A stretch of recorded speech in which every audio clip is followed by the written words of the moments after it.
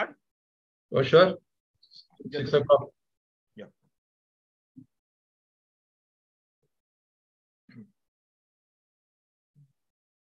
Good evening. After a lot of persuasion from a busy person like Mr. Sathyan Menon, we have been able to, I can say, tap, or his pursuit to take the knowledge was a common point which helped us to connect with him. And I thought that execution of decrees and orders, the general principles, as a professional, I would say that it's a task which they say that to have a judgment, it's always easy. But to enjoy the fruits of that decree is always tough.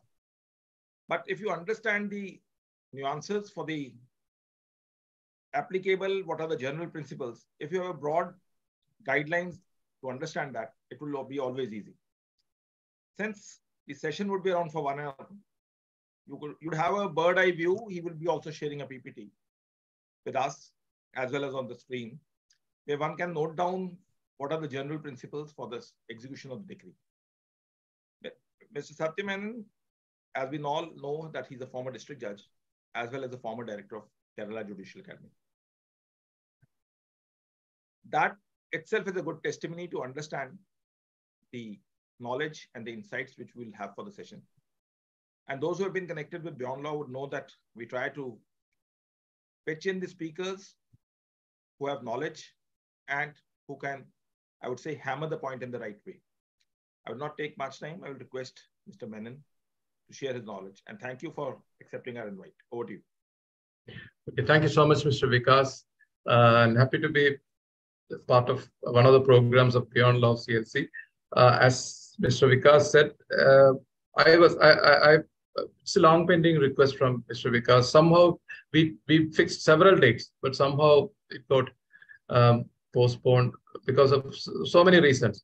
I'm not a busy person. I've retired from service, but usually I used to have some online classes for the academy, and I'm going to the academy still as a faculty, and I'm kind of attending a few online classes. So I don't know why this much delay has happened in getting involved with Mr. Vikas and his team. So with this brief intro, I express my sincere thanks to Mr. Vikas and his entire team for giving me an opportunity to speak on this very important subject, execution of decrees and orders. Of course, I will be speaking only the general principles because it's a very vast subject. It's not possible to deal with the entire topic in 60 minutes. So I'll be touching some provisions, general principles, basic, mostly elementary basic principles, mostly useful to the new entrants to the bar. Of course, there are experienced lawyers, judges here. They will also be able to refresh their memory as regards the principles of execution of decrees and orders. So let me share the presentation. I would like to speak to you through my presentation.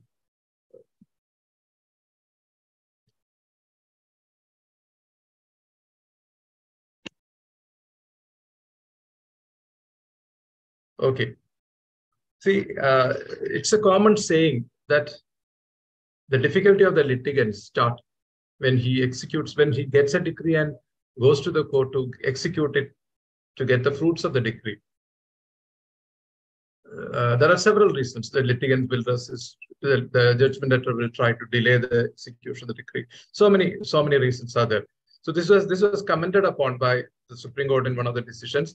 Of course, the legislature has amended the CPC on a couple of occasions, and now the delay has been reduced, or there has been considerable effort to see that the decree is executed as quickly as possible. Recently, the Supreme Court has also issued directions to the courts to see that the execution petition is disposed of within 6 months from the date of filing. Otherwise, the courts will have to state reasons. Around 14 directions were issued.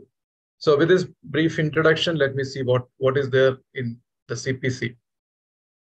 CPC 1908. It's an effective and self-contained mechanism for execution of decrees and orders.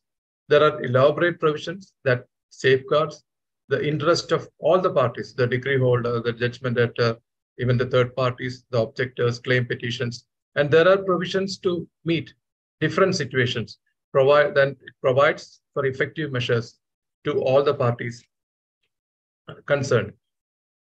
As you are aware, execution is not the term. The expression execution is not at all defined in the code, but the term has been defined and explained by the courts, especially the apex court, through judicial pronouncements.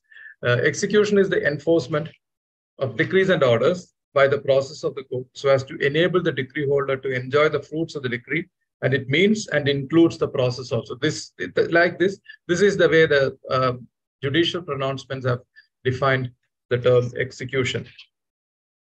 Now, when we consider the provisions in the CPC as regards executions, these are the important provisions: sections 36 to 74 and Order 21. And Order 21 contains 106 rules, and the entire provisions govern and regulate the execution of decrees and orders. I'll be dealing with only a few provisions: sections 36 to 42, and some provisions in Order 21, because for obvious reasons it is not possible to discuss the entire thing in one session. So when we speak about decree and order, let us see what is a decree. A decree is defined in section 2.2 of this Code of Civil Procedure, and it is deemed to include rejection of a plaint under Order 7, Rule 11, and determination of any question under within section 144, that is restitution. But it shall not include any adjudication from which appeal lies as an appeal from an order, or any order of dismissal for default. So an order dismissing the suit or an application for default is not a decree. So then the explanation says that there can be a preliminary decree, there can be a final decree, there can be a decree which is partly preliminary and partly final. And likewise, an order is defined in section 2, subsection 14 of the CPC, formal expression of any decision of a civil court, which is not a decree. So, having understood what is meant by a decree and order, let us see what are various types of decrees: decree for payment of money, decree for delivery of property, decree for specific movable decree for specific performance, restitution of conjugal rights, then a decree for execution of document, etc. There are any number of several other decrees also: decree in a mortgage suit for redemption, foreclosure, decree for fixation of boundary, decree in a suit for partition, preliminary decree for partition, final decree for partition. So, especially in suits for partition or mortgage, it's a three-tier litigation. There is a preliminary decree, there is a final decree, followed by a final decree, and of course, the last stage, execution of the decree.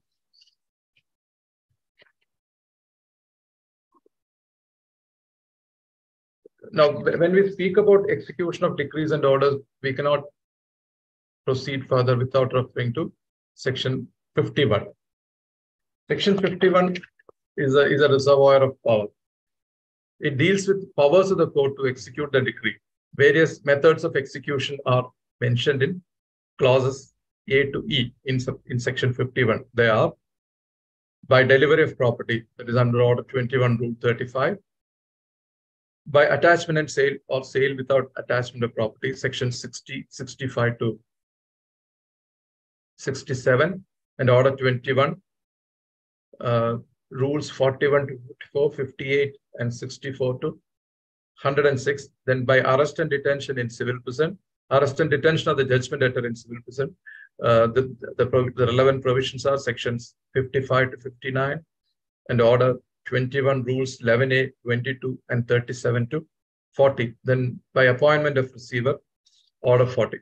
These are the common modes of execution. All of you are familiar with the various types of modes of execution of decrees and orders mentioned in section 51 CPC.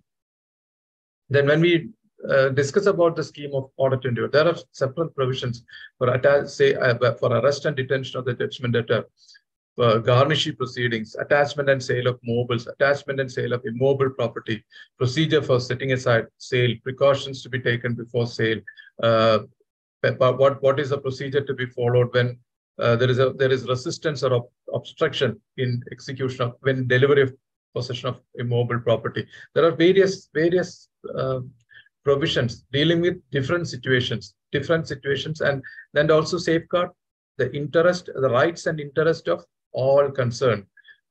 From the outset, it may look that the procedure is a little bit complicated, but when we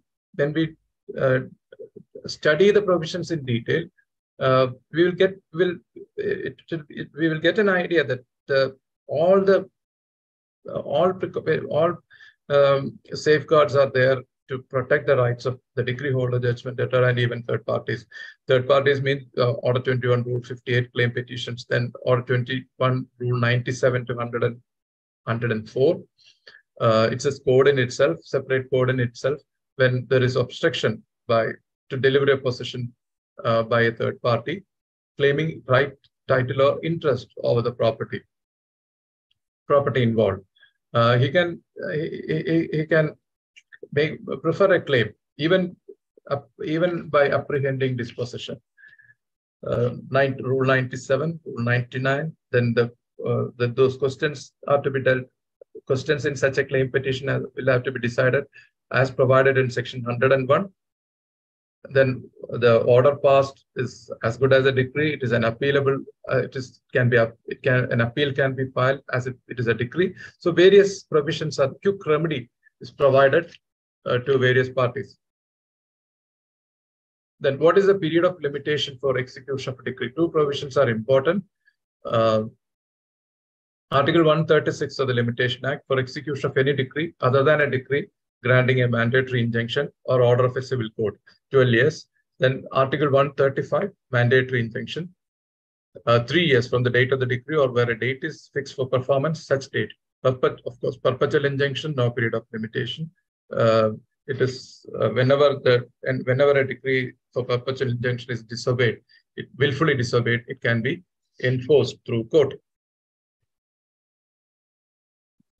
Then the next subject I am dealing with is simultaneous execution against property. These are general principles. Before coming to Section 36, some aspects will have to be dealt with. Simultaneous, is it possible for simultaneous execution against property and person of the judgment debtor? CPC says it is possible, but the only rider is that the court has a discretion. Court has a discretion to refuse simultaneous execution and to allow the decree holder to avail only one mode of execution at a time. So you will find this, you will get it from Order 21, Rule 21, and also Order 21, Rule 30 also can be looked into. Now, a question may arise sometimes. Suppose the decree holder files his last AP. That means there is no time left for filing another AP because the execution will be barred by limitation. He files an application for execution of a decree for payment of money by arrest and detention in civil prison on the last day of the period of limitation. Then after a week, he came to know that the judgment debtor has some property with him. It's a very important information as far as the decree holder is concerned. He filed an application to amend the execution petition or to incorporate a prior to proceed against the property. Is it possible?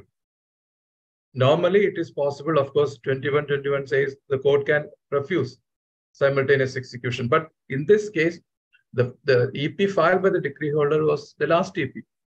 So whenever a prior is added, an application to proceed against the property, when another mode of execution is sought to be added, it is treated as a separate application. It's treated as a fresh application. So an application for execution of the decree should be filed within the period of limitation. Since the amendment is sought to incorporate a prior to proceed against the property of the judgment debtor after the period of limitation, that amendment cannot be entertained because the right of the decree holder to proceed against the property has become barred by limitation. Now let us see what is section 36.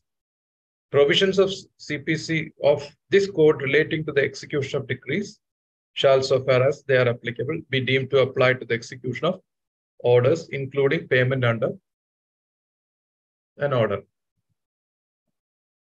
This is section 36. Now, before section 37, we move on to section 38. Which court can execute the decree? Section 38 will give you the answer. The court which passed the decree or the court to which it is sent for execution. This expression has to be remembered by everyone. Which court can execute the decree? Now, normally the court which passed the decree can be sent to another court for execution under the circumstances mentioned in section 39, transfer of decree.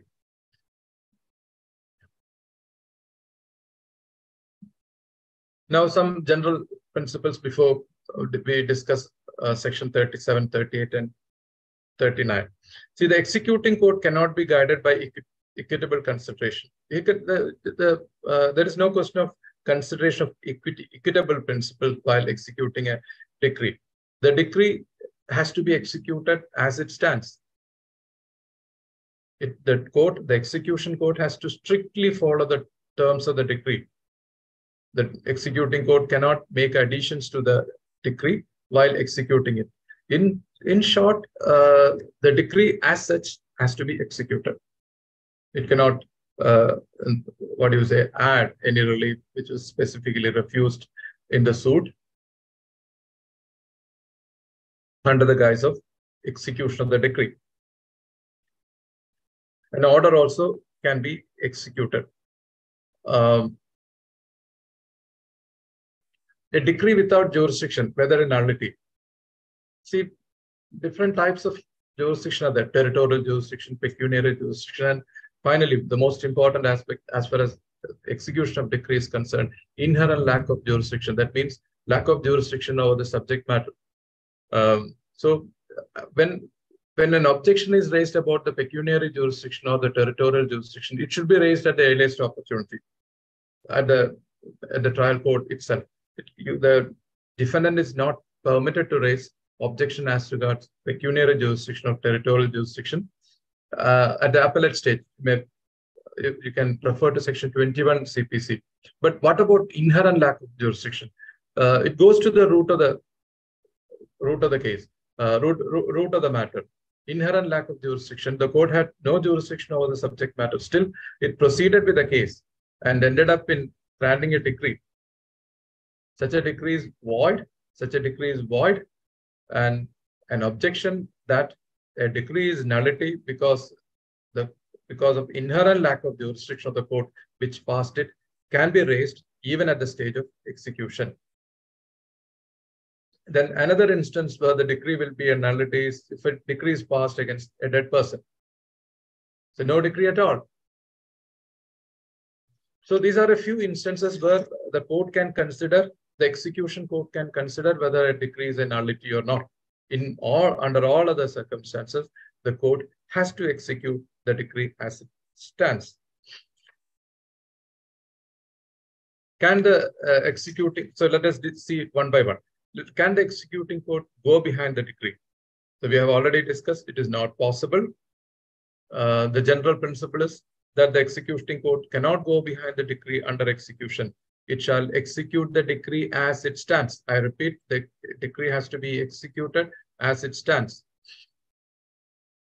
Sometimes the judgment debtor may, for the sake of objection, take a contention that the judgment, the decree sought to be executed was incorrect in law or on facts. That contention is not available to the judgment debtor before the execution court. If the judgment debtor thinks so, he should have preferred an appeal against the decree and judgment of the trial court. He cannot raise an objection that the objection before the execution court that the decree sought to be executed was incorrect in law or on facts. Even if it is incorrect in law or facts, as I said, the judgment debtor should have taken it up before the appellate court, before the appropriate appellate forum. Now,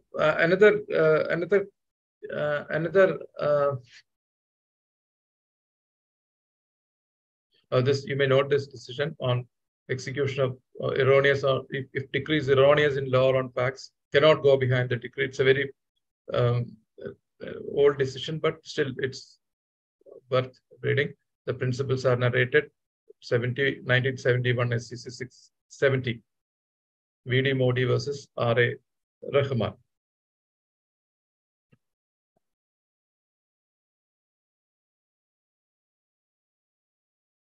Then, see, there may be certain circumstances where the court may have to, the execution court may have to find out the true effects of the decree. What are the circumstances? These are a few circumstances. For construing a decree, it can add in appropriate cases, ought to take into consideration the pleadings as well as the proceedings leading up to the decree. See, the terms of the decree may not be clear. It may be slightly ambiguous, but for that reason, the execution court cannot refuse to execute the decree. It has to see what exactly was the decree passed. So for that limited purpose, it can take into consideration pleadings as well as the proceedings leading up to the decree. Then, in order to find out the meaning of the words employed, there may be some expressions used, some words used may not be clear to the execution court or to the parties. So, to ascertain what exactly was the decree passed, court can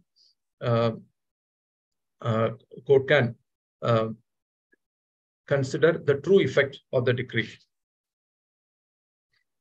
You may note AR 1972 Supreme Court 1371.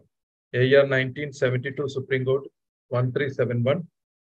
Vahan Vaja versus Solanki Hanuji.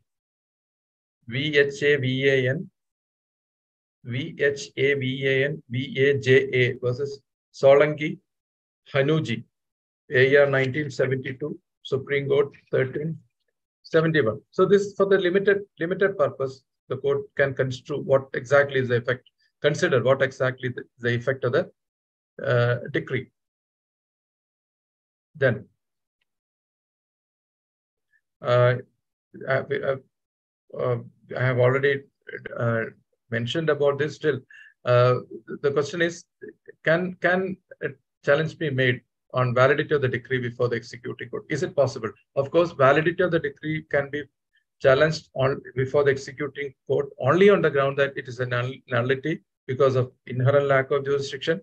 The decree is passed against the dead person, or some other grounds which could have the effect of rendering the court entirely lacking in jurisdiction in respect of the subject matter of the suit, or over the parties to it.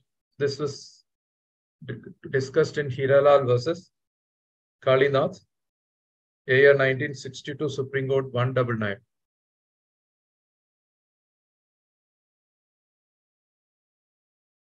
It was a case of inherent lack of jurisdiction, 1962 Supreme Court 199.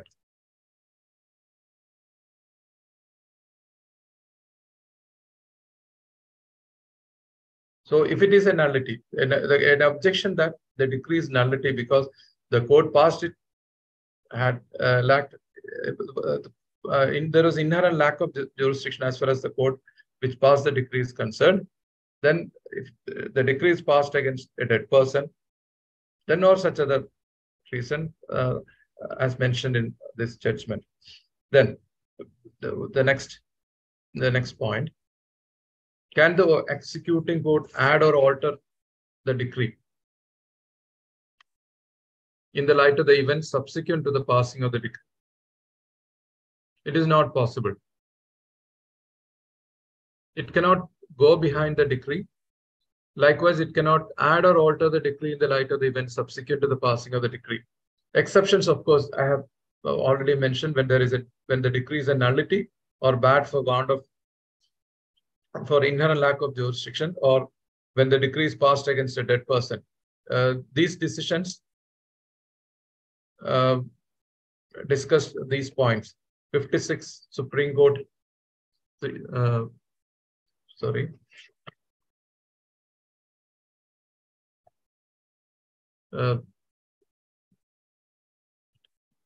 56 SCJ 301, then 62 Supreme Court 199, already given. Then 71 Supreme Court 1371. Then one recent decision also, Breakwell Automotive Components India Limited versus PR Shelvam, 2017 Supreme Court 1577. The entire principles were considered. Entire position was reiterated by the Supreme Court. It is only in the limited cases where the decree is by a court lacking inherent jurisdiction or is a nullity that the same is rendered non-est and is thus inexecutable. An erroneous decree, even as I mentioned a few minutes ago, a decree, the judgment debtor may take a contention that the decree is erroneous in law or facts. That contention is not available because an erroneous decree is different from a decree which is a nullity. So, in short, the contentions available to the decree holders, to the judgment debtor, are very limited. The validity of the decree can be challenged in execution of the decree only on the ground that it is a nullity. The judgment debtor cannot take a contention that it's an erroneous decree, or the judgment debtor cannot request the execution court to take into account subsequent events after the passing of the decree. It cannot, the judgment debtor, the execution court cannot add or alter reliefs after passing of the decree. So then can the court interpret the decree? We have this point also we have discussed a little while ago, but still there is one more decision. An executing court can interpret a decree, but it cannot make a new decree. Under the guise of interpreting a decree, it cannot grant a new decree, a different decree. It can interpret a decree for a limited purpose of to understand the terms of the decree or to ascertain what exactly was the decree passed. So for that purpose, the pleadings and the proceedings leading up to the passing of the decree can be looked into. 1951 Supreme Court 189. Then the next point is merger of decree. See, a decree is passed, then the matter will be taken up in appeal. So in appeal, the appellate court may allow the appeal or dismiss the appeal. It may confirm the appeal. It may set aside confirm the decree, set aside the decree, or even modify the decree. So what is the effect? It's a common principle that there is a merger in such cases when the decree is confirmed, modified, or reversed. The decree of the trial court merges into the decree of the appellate court. This is the principle. If you want a decision, you may note ITC versus Amarthal, AR 1958 Supreme Court 868. Then what happens? What happens when an appeal is dismissed for default? What happens when appeal is dismissed for default? Merger. Is there any merger? So this question was considered in Sheridan Singh versus Dario Kanwar, AR 1966 Supreme Court 1332. Dismissal of an appeal for default or on any technical ground amounts to confirmation of the decree appealed against. Hence, it gets merged in the appellate decree or order. So this is the principle. So based on this, there is merger when an appeal is dismissed for default or on any other technical grounds. So another situation may arise. Another situation, abatement of appeal because of the death of the judgment debtor, what happens? Because of the death of the appellant, or there is no abatement. There is no merger if the appeal abates, because this situation was considered in these decisions by the Supreme Court. Ambabai versus Gobal, AR 2001, Supreme Court 2003. Abatement takes place. There is no merger if the appeal abates. That was a decision in Ambabai. Abatement takes place on its own force by passage of time. No specific order is envisaged. Madan Naik, in Madan Naik's case, 683, Supreme Court 676. Then same principle was considered in AR 2003, Supreme Court 4244. So when there is no merger, if the appeal abates, there is merger if the appeal is dismissed for default or on technical grounds. There is merger when the decree and judgment of the trial court is confirmed, modified, or reversed in appeal. So the next point I would like to discuss with you is, in a particular case, certain reliefs were denied by the trial court. Can the execution court grant such relief? So the answer is a big no. Execution court cannot give any relief to the decree holder when a relief was expressly denied to him in the suit. Again, 1960 Supreme Court 388. And sometimes the judgment debtors may take a contention that summons was not, decree is a nullity because summons was not properly served on them. That contention is also not available to the judgment debtor, because the remedy available to the judgment debtor in such a situation is to go to the trial side, file an application under Order 9, Rule 13 to set aside the ex parte decree.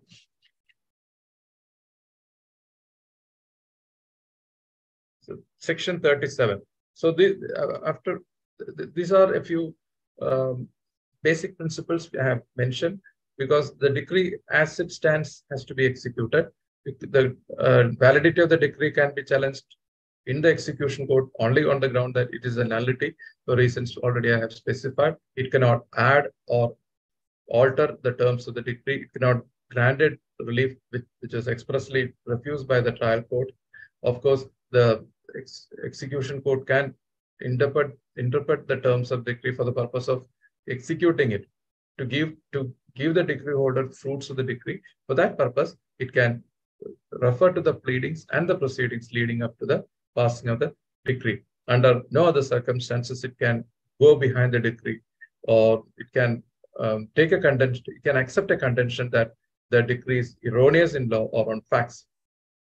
And of course, Section 47 CPs is important, and it says what are the questions that can be decided, that can be considered by the execution court. All questions relating to execution, discharge, or satisfaction of the decree between decree holder, judgment debtor, their representatives, and also by amendment, the auction purchaser also has been added. A separate suit will not lie. There is express bar for filing a separate suit in respect of these questions: execution, discharge, or satisfaction. Whenever we deal with execution of decrees and orders, the Section 47 should always be in our mind. What are the questions that can be considered, that can be determined by the execution court? Execution questions relating to execution, discharge, or satisfaction of the decree. Now let us see what is meant by the expression court which passed a decree. Section 37 deals with the definition of the court which passed a decree.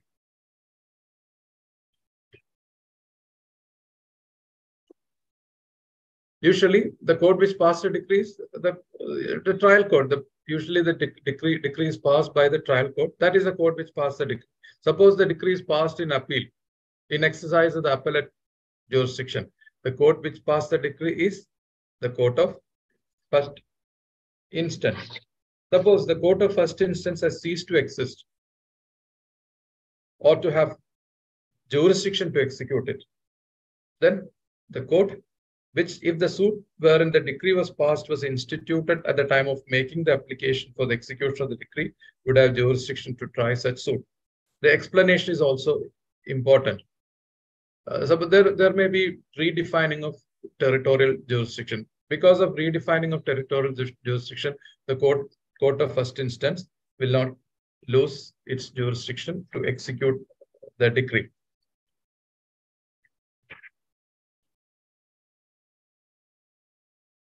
What is meant by clause A, where the decree to be executed has been passed in the exercise of appellate jurisdiction, the court of first instance. A decree of appellate court has to be executed by the court of first instance. For that also there is a decision, Ramangutti versus Avara, 1994, 2 SCC 642. There are other decisions also. This is one of the decisions. Now let us see when can a decree be transferred.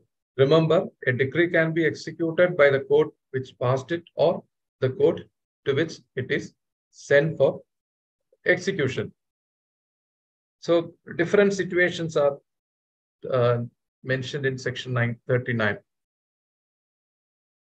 So that usually the judgment debtor will be within the jurisdiction of the court, or he may have property within the jurisdiction of the court which executes the decree. Suppose the judgment debtor is not available within the jurisdiction of the court, or he does not have any property within the jurisdiction of the court. What is the procedure to be followed? So decree has to be transferred to another court for execution. So the application has to be filed before the court which passed the decree. That application should be filed by the decree holder in the form of an execution petition to the court which passed it to send the decree to another court of competent jurisdiction. What are the circumstances under which the decree can be sent for execution? That is mentioned in clauses A to D of section 39, subsection 1. If the person against whom the decree is passed actually and voluntarily resides or carries on business or personally works for gain within the local limits of the jurisdiction of such other court, because that means the JD is not available within the jurisdiction of the court which passed the decree, but available within the jurisdiction of another court.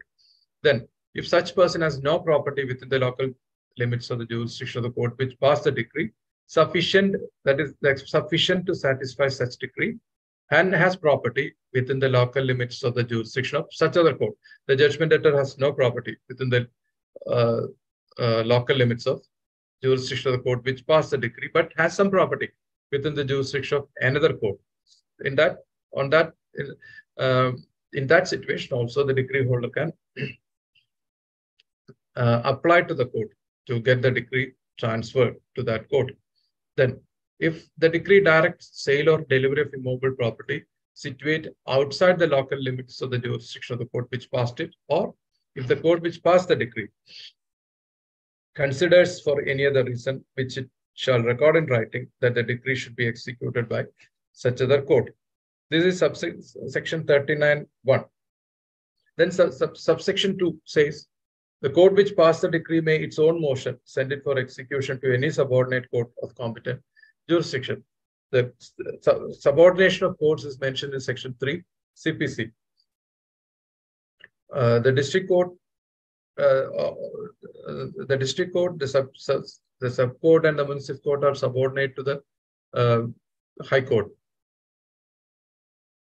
Then the municipal court and the subordinate court are the court of the subject are subordinate to the district court.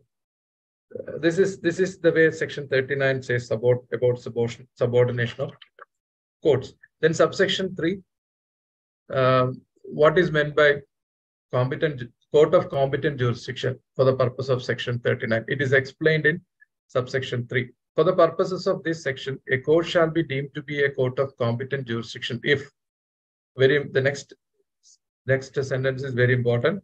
At the time of making the application for the transfer of decree to it. So the crucial point is that at the point of time of making the application for transfer, such court would have jurisdiction to try the suit in which such decree was passed. So a court shall be deemed to be a court of competent jurisdiction if at the time of making the application for the transfer of decree to it, such court would have jurisdiction to try the suit in which such decree was passed. Then section 39(4).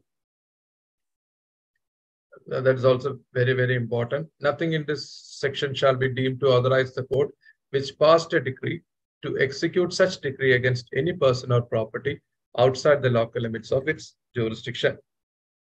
So section 39(4) was introduced by the CPC Amendment Act 1999 with effect from July 2002.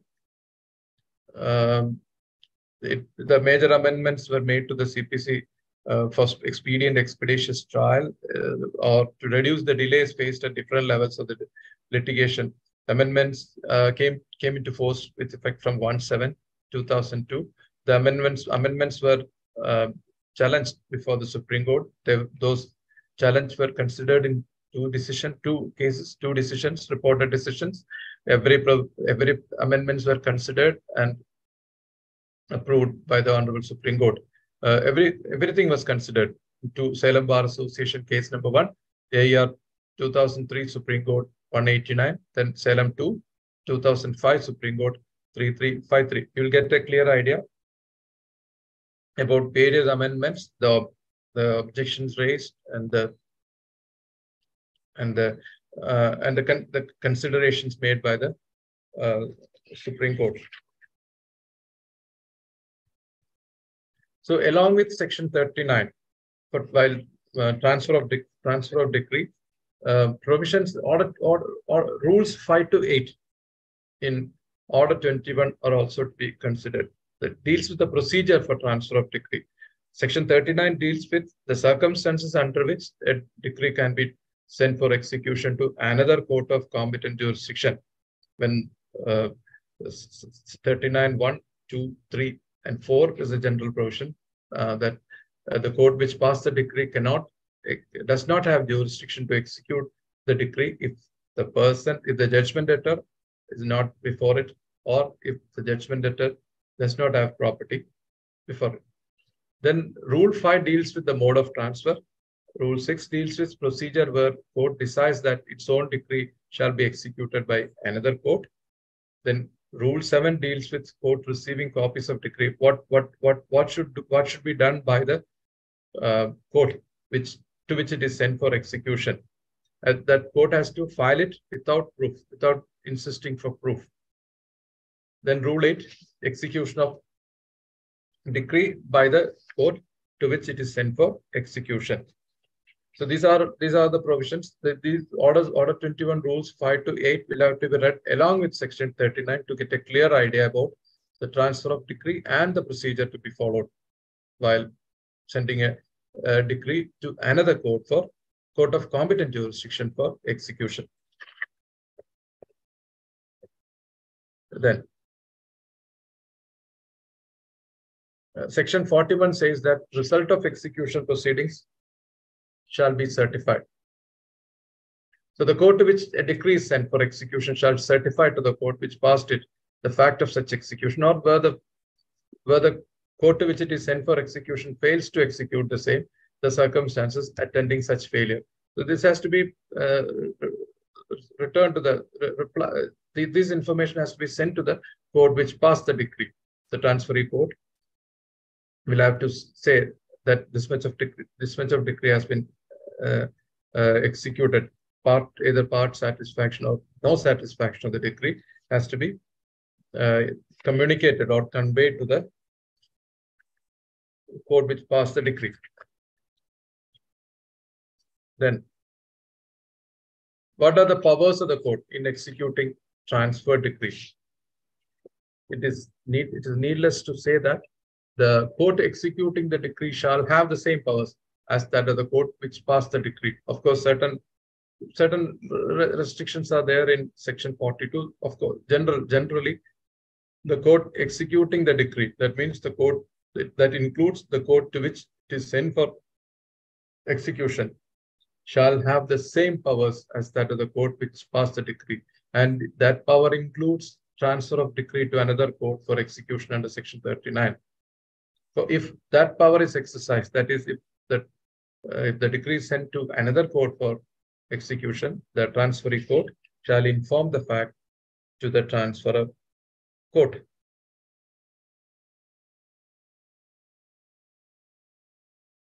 This is competency of the court, section 39(3). We have already discussed. Can a decree be assigned like a property? The answer is yes. It can be assigned. The interest in the decree under the decree can be assigned like a property. The transferee can execute the decree. Order 21 Rule 16 is the relevant provision. The execution should be by the modes provided in the code.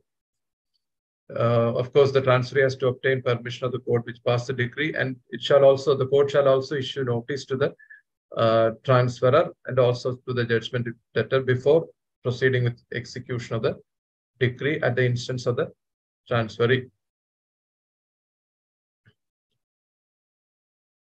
Then a decree sent for execution to another court. The question may arise, does the transferee court has power to review the order passed by the transferor court? It does not have such power. The transferee court is not vested with any jurisdiction under section 42 to review the order of the transferor court or reconsider it on any grounds. See, order 21 rules 5 to 8 says that while transferring a decree for execution, the transferor court has to send a copy of the decree. Then 2 certificates are also necessary. One certificate should state that to the extent of to what extent the decree has been satisfied. Suppose the decree is executed in part, to the extent to which satisfaction has been obtained, and what part of the decree remains unsatisfied. Then a copy of the orders, if any, passed in the execution petition. The transferee court does not have the jurisdiction to reconsider the orders passed on any grounds, or it cannot also review the orders of the transferor court. It has to execute the decree from the point it receives the decree for execution from the transferor court. That means the court which passed the decree.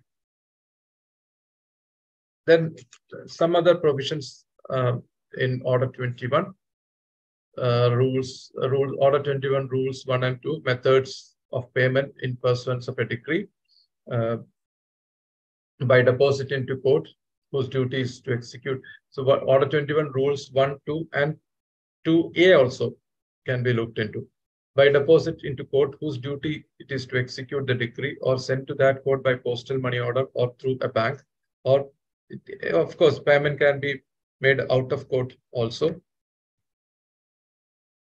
to the decree holder by postal money order or through a bank, or by any other mode wherein payment is evidenced in writing, or otherwise, or some other modes as directed in the decree.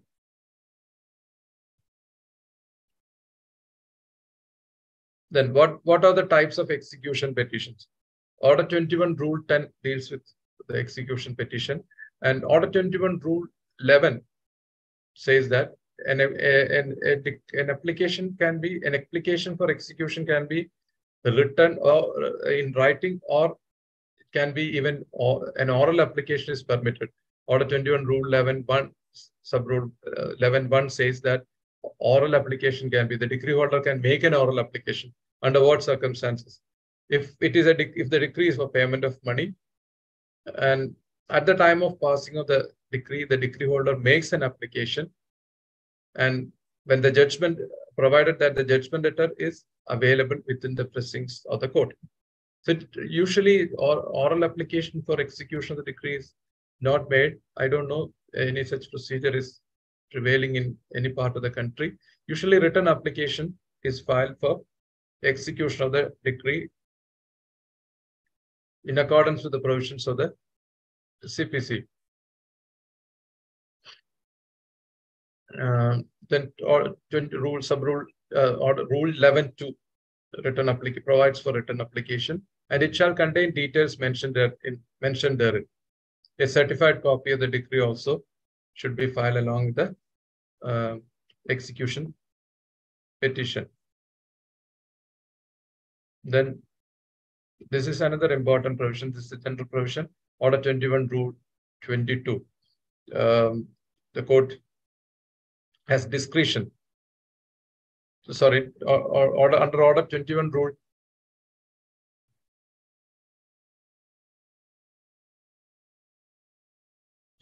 Under Order 21, this is some mistake in the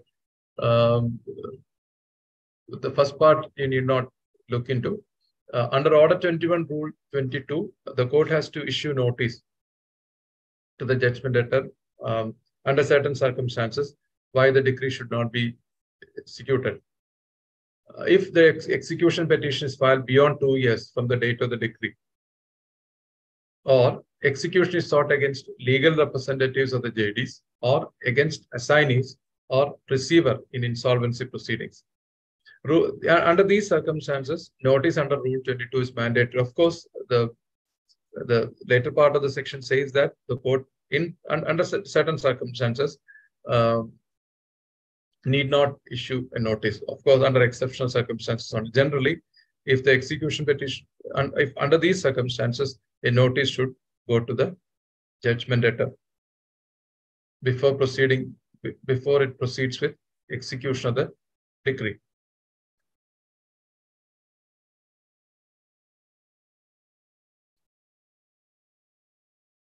Then stay of execution.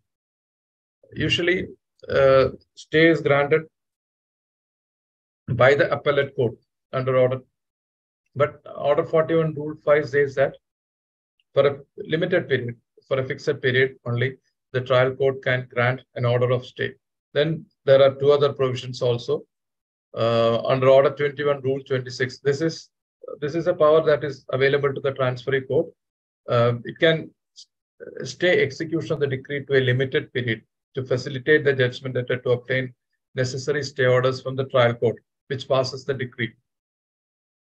Then 21, 29 also, Order 21, Rule 29 also, stay of execution can be granted under particular circumstances when another suit instituted by the JD or other person interested in the same subject matter against the decree holder is pending. So these are a few provisions that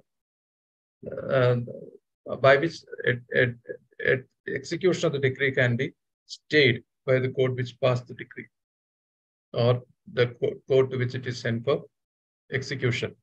Then some other important point aspects also can be borne in mind. The first one is regarding the period of limitation for delivery of possession by auction purchaser, auction purchaser under Order 21, Rule 95 CPC. That is 1 year from the date of confirmation of sale. Then we have already dealt with Article 135, period of limitation for enforcement of a decree for mandatory injunction. That is 3 years from the date of decree or when a date is fixed for performance from that date. Then to record an adjustment or satisfaction of decree under Order 21, Rule 2 CPC, that is 30 days from the date of payment or adjustment, Article 125. To record an adjustment or satisfaction of a decree under Order 21, Rule 2, 30 days from the date of payment or adjustment. Then for payment of the amount due under decree by installments under Order 21, Rule 11.2, 30 days from the date of decree. Then when sale takes place, usually applications are filed to set aside sale. What is the period of limitation to file applications under Order 21, Rule 89, 90 or 91? That is 60 days from the date of sale. Then redelivery of possession under Order 21, Rule 99 CPC. When a third party is dispossessed in execution of a decree by the decree holder or by the auction purchaser, he can approach the execution court with a claim petition. The decision, the Supreme Court has said that even by apprehending disposition, that such person can approach. But when there is when the prayer is for redelivery of possession under Order 21 Rule 99, it is 30 days from the date of disposition, Article 128. Then perpetual injunction, no limit, no time is specified. Then in execution of a decree for payment of money by arrest and detention, usually a JD can be kept in custody. So after the court passes an order for detention in civil prison, so as to enable the judgment debtor to pay the amount instead of spending some time in civil prison. That is the maximum period. That is the maximum period during which such custody is possible is 15 days. Then, what is the time limit for deposit of 3/4 of the sale proceeds? See, when sale takes place, the purchaser has to remit 25% of the sale price immediately on the date of sale itself, and the balance amount within 15 days. That 15 days is fixed by the statute, so it cannot be, no further extension is possible. So what is the what is the time specified for deposit of 3/4 of the sale price? That is 15 days. That period cannot be extended because it's a mandatory provision. The court has no power to extend the period of 15 days. Then, okay, these are a few provisions or a few tips as regards execution of decree. Some provisions it can be borne in mind. Then another thing is what is the period of suppose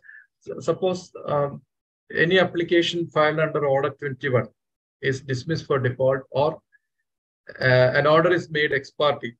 What is the remedy available to the applicant or to the respondent? The relevant provisions are rules 105 and 106 of Order 21. 105 and 106 of Order 21. 106 says that 30 days. It says that 30 days from the dismissal of the application or the order by which the respondent was set ex parte. So that period also cannot be if there is delay in filing the application, that delay cannot be condoned because the Section 5 of the Limitation Act has no application to execution proceedings. Apart from these general provisions, there are provisions like Section garnishee proceedings. Garnishee, of course, everyone knows garnishee is a debtor of a debtor. The property, the decree holder can proceed against the garnishee to execute the decree. Then Order 21 Rule 58, claim or objection against attachment. Then Section 60. Section 60 deals with what are all the properties that can be executed, that can be attached, and the subsection also says that what are the properties that are exempted from attachment. Various provisions are there. Then Section 73 provides for distribution of assets, rateable distribution, when there is one JD, one judgment debtor and several judgment debtor, and all of them have obtained decree for payment of money against the same judgment debtor and have filed applications for execution of the decree. So certain conditions are to be satisfied. Then Section 82, when a decree is passed against the government, state government or the central government or a public officer, it shall remain unsatisfied for a period of three months. Then only proceedings in execution can be taken. Then there is provision 144 for restitution. Suppose any decree or order is set aside, reversed, or modified, then whatever benefits obtained by the decree order will have to be restored to the judgment debtor on an application filed by the judgment debtor. Then Order 21, rules 97 to 104, provisions for removal of obstruction, resistance, then claim by third parties claiming a right, title, or interest over the property in question. These are all general provisions. Anyway, the topic execution of decrees and orders is a very vast one, and within the time available, I can only discuss only this much. So I am completing my lecture or what your discussion with you on this topic. So if anything more is required, of course, we can have a discussion. We can take the questions. Yes, if questions, if any, that can be. I had to rush through because of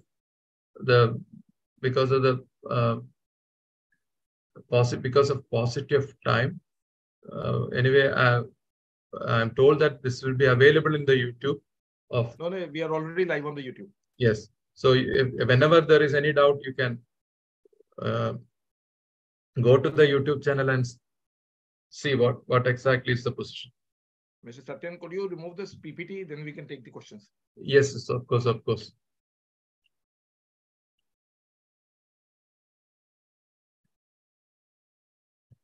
Yes. So it was a fascinating session.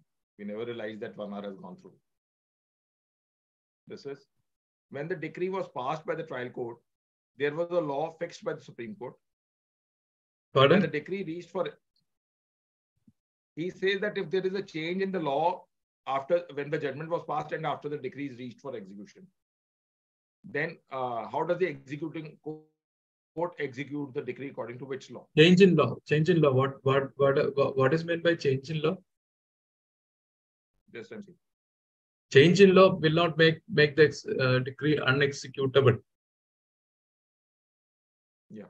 Suppose change in law mean suppose take the case of a run control legislation. Run control act. When a particular building is situated within the run control area and the court passed an order of eviction, it went up to the Supreme Court. In the meantime, or vice versa, I will explain it little more clearly. Suppose a suit for eviction is passed, is filed, a decree is passed. The building was situated not in a run control area. I was a little bit confused. A decree for eviction was passed in respect of a building not situated in the run control area. It went up to the Supreme Court. The decree and judgment were confirmed. Now, the decree holder wanted to execute the decree. He filed an execution petition. The government notified that the area where the building is situated as the area that comes under the Rent Control Act. That means the decree cannot be executed under that situation because the tenant becomes a protected tenant. The area where the building is situated comes under the purview of the Rent Control Act. So the decree, even if it is confirmed by the Supreme Court after several years of litigation, the decree can be, the execution court can say that it is not executable. Otherwise, a change in law, I think that some clarification is required. What exactly is meant by the person who put the question? What type of change in law? If it is a general thing, I don't think decree becomes not executable. Okay. This is. Any other question? Yeah, we have many.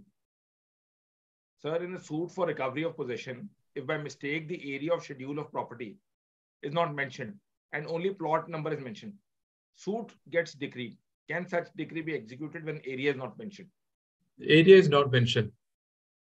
Area is not mentioned, but suppose there are materials to identify the property. Usually, a decree can be passed in respect of a specific property. There will be a schedule to the plaint. The schedule to the plaint of showing the property or property in respect of which the relief is claimed. So whenever there is a decree is passed in respect of a specific property, that decree has to be executed. Suppose it depends. It depends. Suppose nothing is there in the schedule to identify the property. No description is not there. Boundaries are not clear. Then it might be a little difficult. But the executing court can find out with the information available what exactly is the property that is sought to be delivered over to the decree holder. It does not take away power of the execution court to look into that contention. Court can in appropriate case identify what exactly is the property. Just because the area is not mentioned, it doesn't mean that the property cannot be delivered over to the decree holder, especially when there is a decree passed. This is by Advocate Ashok. In rent petition, 2 reliefs were given. First one was payment of areas. Pardon? First one was for payment of areas of rent, and second one was for decree for areas of rent. And second one was for eviction.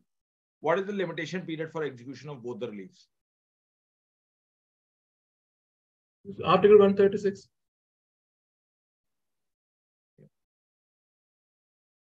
In a suit for recovery of possession, this is by Advocate Devesh. Recovery of possession, it is 12 years. Is it not 12 years? Article 136. Article 136 is not applicable to decree for mandatory injunction. It is applicable to all other decrees. Yeah. For execution of decree. 12 years. Article 136 is applicable. D. Devesh, sir, in a suit for recovery of possession, no, that has been done. Civil court can decree. Can civil court decree be executed by criminal courts? No, this is not. Pardon? In a suit for recovery, civil court decree be executed by criminal court? Not at all. This is no. Alok Mishra, can arbitral awards be executed against the government, and attachment and sale can be done? Subject to as per the provisions of the Arbitration and Conciliation Act, if it is possible, it can be. It can be enforced. Arbitral award can be enforced as per the provisions of the Arbitration and Conciliation Act.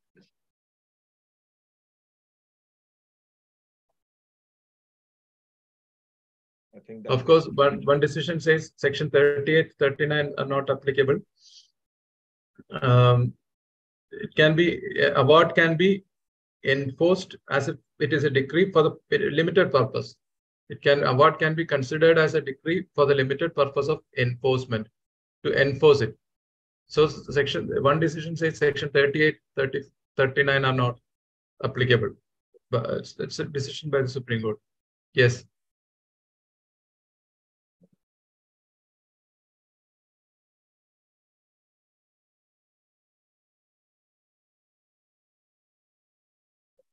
Can an order passed under section 37 of CPC in execution of the award of the labor court by a junior civil division be challenged in which court, whether ADJ or a high court?